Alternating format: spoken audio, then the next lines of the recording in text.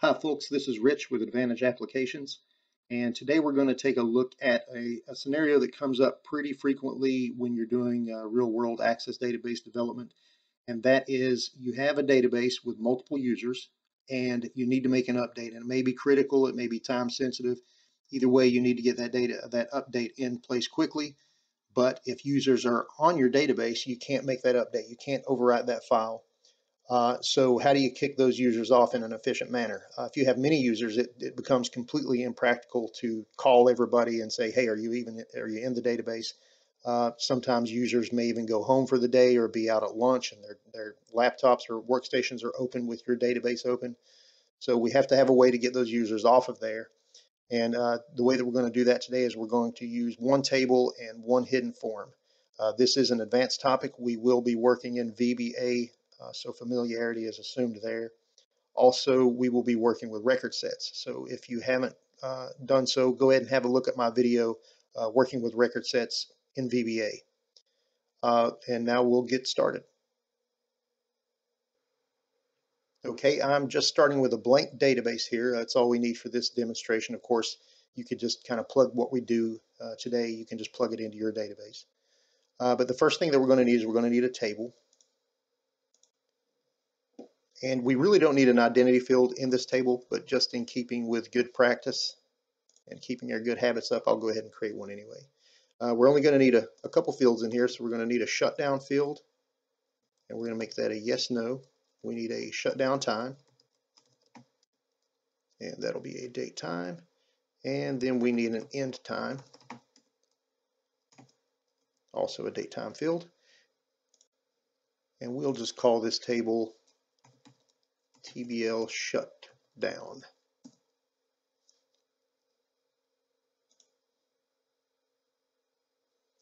And I'm going to go ahead and just put some times in here just to create our very first record. So we can just do, say, 1 p.m. and 1 p.m. We'll just kind of get that in there. This table should only ever have one record in it anyway. So I'll just go ahead and get that inserted in there now. Okay, we can close this table now. And the next thing we're going to need is a form that's going to run in the background. We'll go ahead and create that now. And in the properties here under events, we're going to go to on timer and set it up for event procedure. And we're going to set that interval. I like to run about every 30 seconds a check. That way that I know I wouldn't have to wait too long if I need to get users off the database in an emergency. So we're going to set this to 30,000 and that will equal 30 seconds. Okay, so now we're going to go into our event procedure. Another good habit is to always use option explicit.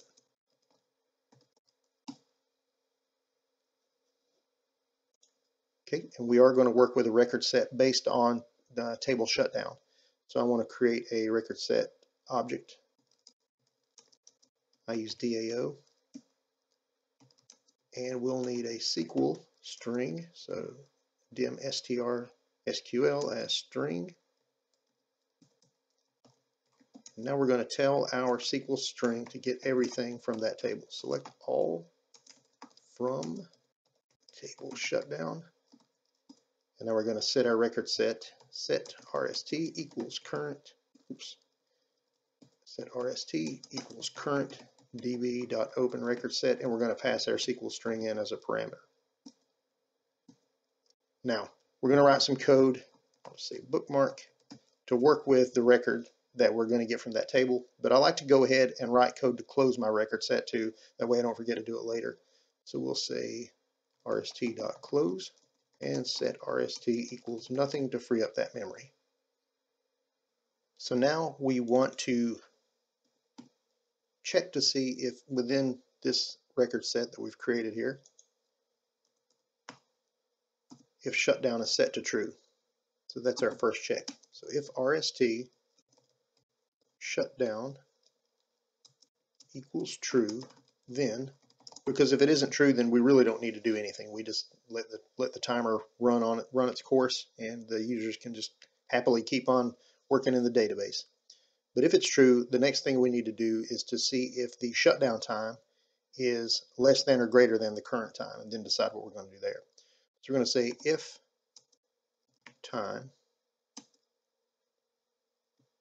is less than RST shutdown, then else NDIF. Okay, so if the current time is less than RST shutdown, then we just want to warn the users that a shutdown is coming.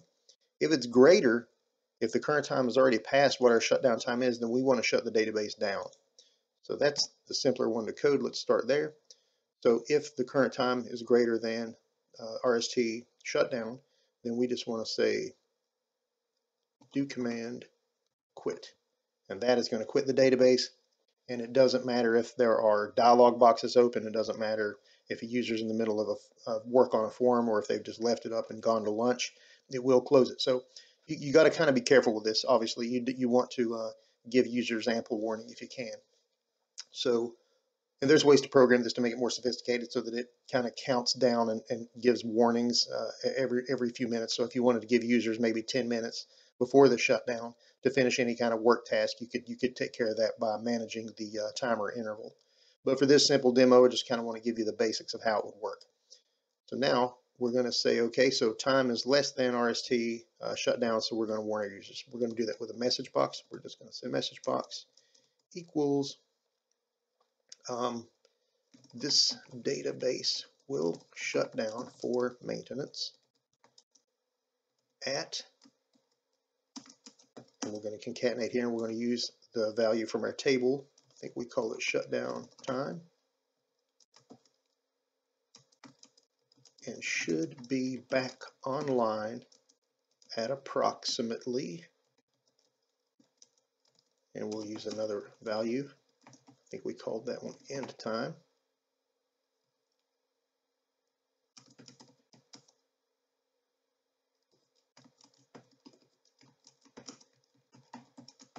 Put a couple carriage return line feeds in there.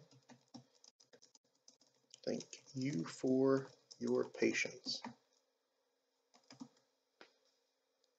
And again, in this message, we could tell them, please finish up your current tasks and close the database, or we could warn them that their work will be lost if they're not finished with it. But we'll just keep this message for the demo here short and simple. Let's put a breakpoint in our code so we can step through it when it runs. Let's go back to our form. And so we don't have to wait 30 seconds to trigger that code for testing purposes, let's go ahead and make that 4 seconds. So a value of 4,000 will equal 4 seconds. So what we would need to do is to go into our shutdown table. We would need to select shutdown if we did want to shut down the database. We would say, let's set a shutdown time, and we of course want to set a shutdown time enough in the future that it gives users the opportunity to save their work or to get out of the database if they need to. So we'll set our shutdown time. Right now for me it's 1:17 p.m. so we'll set it for 1:30 p.m. and we will say that we expect to have our database back up and running at 2 p.m. Okay, so close that. I'm going to go ahead and make that form live. We're not going to hide it yet, and in 4 seconds it's going to trigger the code. Okay, we have an error. Function call on left-hand side of assignment must return variant or object. Okay, that is not a function call. That's referencing a record set. Okay, so I try to use an assignment operator with a message box object, and it doesn't need that. It just needs the string parameter. So that should work now. Yep. Okay, so we set our string SQL and pass it into a record set object. Okay, so shutdown is true. That was the first test, and it tested true, of course. So now the next thing it's going to check is if our current time, which is 1:18 now, is less than the shutdown time. And if so, it's going to give us a message. Otherwise, it's going to quit the database. So here comes our message. This database will shut down for maintenance at 1:30 p.m. and should be back online at approximately 2 p.m. Thank you for your patience. Okay, great. So we just hit that. It would play on through, and it would execute again in 4 seconds, and the event's already stacked up because I had it in break mode, so it executes again immediately. So we'll take advantage of this iteration. Let's go back into our table shutdown, and let's see what would have happened if indeed our shutdown time would have been earlier than the current time. So we'll make it 1 p.m. this time.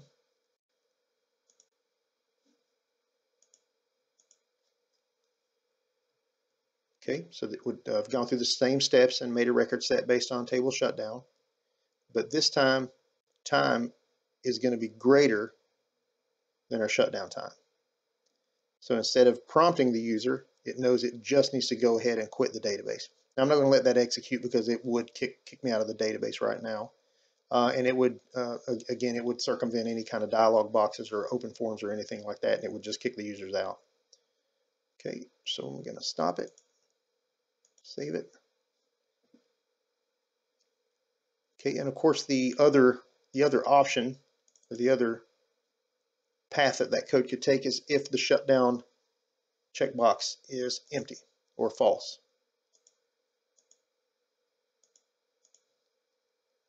So I'm going to relaunch this form.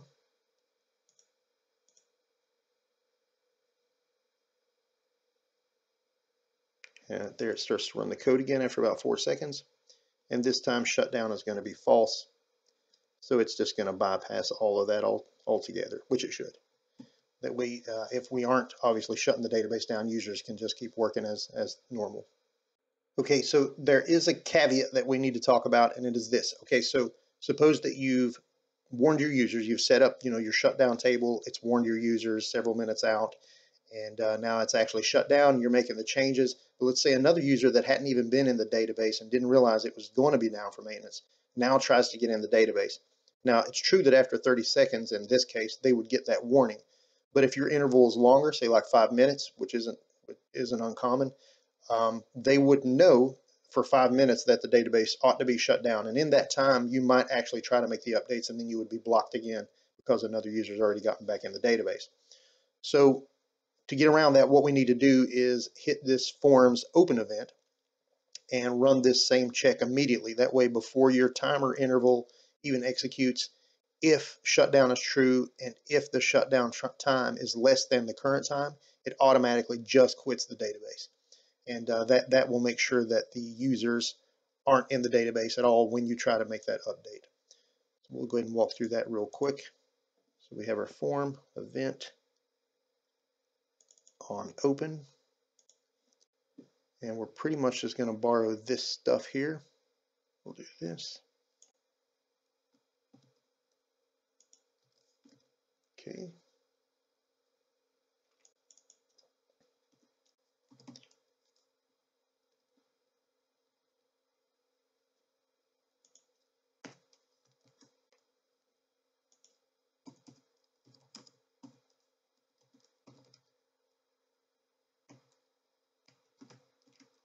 Okay, so what we're doing again is we're dimming out a record set object and a string for our SQL. We tell SQL to select all the records from table shutdown, which will always only be one record anyway. And we set that record set object, and we say if shutdown is true and our current time is already past or greater than a defined shutdown time, then just go ahead and quit the database. No need to wait on a timer to run or anything like that because it's actively undergoing maintenance. So we just want to kick those users out as quickly as possible. Then of course we want to close our record set and set that to nothing to free up the memory. Now, if this were a real database and we wanted to be as user-friendly as possible, we would probably give them a different message. I would not use a message box. I would use an actual form set up like a dialog box to let them know, hey, the database is currently down for maintenance. We apologize for any inconvenience, and then kick them out like in 5 seconds. I wouldn't let them stand there very long at all. I would put another timer object in that form also so that it kicked them out after a certain time. But that's a little more user-friendly than just all of a sudden, bam, it shuts them out and they're not even sure why. But this is the basics of how it would work. The other thing we need to do is to make sure that this form isn't actually viewed by the users. So in most databases, you're going to have some type of switchboard form like this. And we're going to pretend that this is a switchboard populated with buttons that provide the user access to the features of the database. But what we would want to do is, if this is the form that launches when your database first opens, we want it to launch our hidden form that's going to check for shutdowns immediately. That way, if this form later gets closed, our hidden form still runs and checks for the need to shut down. So just created this form, called it form start. Just put a label for switchboard on there like that. And what we're going to do is in its open event, we are going to call our shutdown form, and I didn't rename that, so I just left it as form 1 right now, but we'll just say do command open form, pass that in as a string, so this will be form 1, and several parameter arguments out there. We get, here it is, hidden. EC hidden, there we go. So now what's going to happen is, as soon as our database opens our switchboard form, it's going to call to open this form as well, but it's going to open it up behind the scenes. And the code will still run from form 1. The users just won't see it. Okay, so let's go to our database properties for the current database. And I've already set it here, but we're going to set that to form start. Say OK. It's going to prompt us that we'll have to close and reopen the database before that takes effect, which I will do now.